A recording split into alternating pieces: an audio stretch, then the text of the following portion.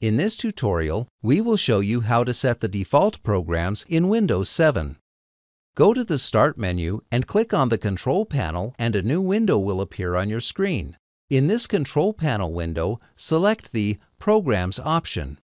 Under Default Programs, click on the Make a File Type Always Open in a Specific Program option, and a list of file extensions will be shown to you.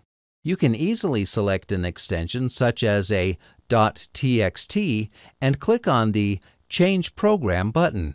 You will be given some choices depending on the related programs which can open up the extension. By default, the .txt file opens in Notepad, but over here we can set WordPad to open up this extension. Another way to do this is by selecting the Set Your Default Program option available under Default Programs. Once you have clicked on the option, it will show you a list of programs on the left-hand side and their brief descriptions on the right-hand side.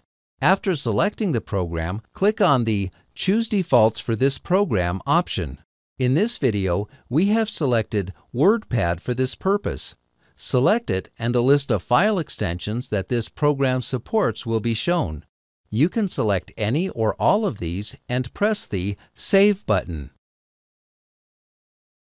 Go to any folder and open up a Word document. Notice that the Microsoft Word document will open in WordPad since you have changed the default program for this type of extension. Next, we will open up a text document which will also open up in WordPad for the same reason. After selecting any file, go to the drop-down menu option for the Preview button in order to open up a file in a different program. In this case, we are going to work with an image file.